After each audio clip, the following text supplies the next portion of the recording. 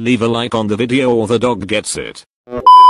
Yo, what is going on, everybody? Welcome back to another video. It's your boy Lucky back to you guys again with another video. Today I'm going to be showcasing the brand new, what is it called again? I keep on forgetting this name, bro. I want to say CDK so badly, I'm not gonna lie.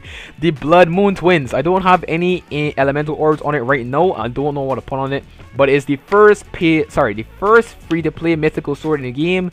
The second mythical sword in the game, alongside Nightblade. So yeah, pretty cool. For this, I am gonna make like a video. The video that I have to make how to obtain it is gonna be like, it's gonna take a lot of editing. So I'm just gonna make this video first, and then I'll try the how to get it afterwards. But yeah, this is the showcase for the Bloodmoon Twins. And yeah, little side note about this sword, it does like 5% more damage on a Blood Moon. So yeah, so base attack again. No one really cares about this, but I guess for you geeks, you guys could like check it out. You know what I mean? It's not a bad sword, to be honest. You know what I mean? It's kind of insane that it's better than the ATK, but like, alright, we skim past that, I guess. Alright, the first move, the Z move, is called Scarlet Slicer, and this move is actually a move that you just aim. Yep, you literally just aim it. 20,000 damage, bro. Yee! A lot of damage, bro. I'm not gonna lie to you guys, it does a lot of damage, bro. Just beat this. Charge it. Oh my god, 20.6k, bro. 20.6k. This sword is actually so good, bro. I'm not gonna lie to you. It's actually really damn good. Alright, the next move we do have here, the X move, is going to be Crimson Crescent.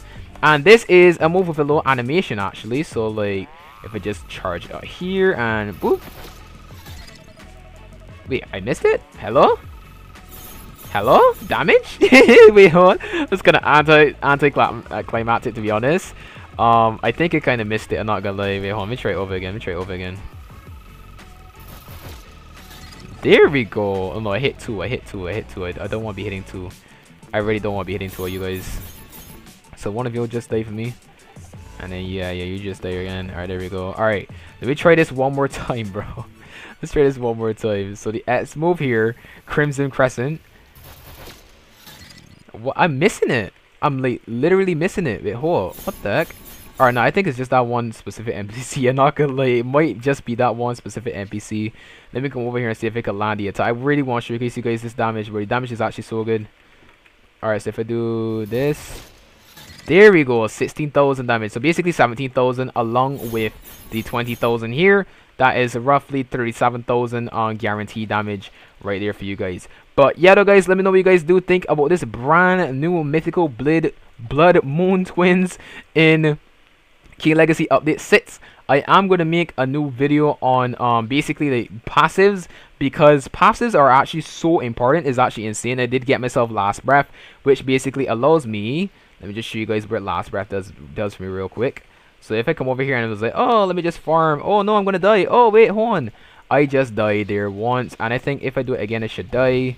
Yeah, there we go. So it allows me like a second life, basically. It's basically like ghost fruit.